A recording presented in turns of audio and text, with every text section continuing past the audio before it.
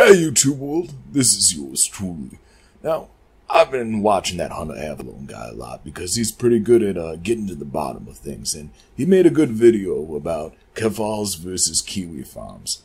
Those people are stalking her and harassing her around the clock, and I think I know what that's like. What they're doing is, well, the way Hunter put it is, they're getting away with murder, and you can't let people get away with that, except in maybe 1 or 2 cases here or there. But Hunter made a good point that all this stuff is wrong, and I think he's really, really sharp. I'm just saying. Hey everybody, don't forget to pray for Ukraine. Take care.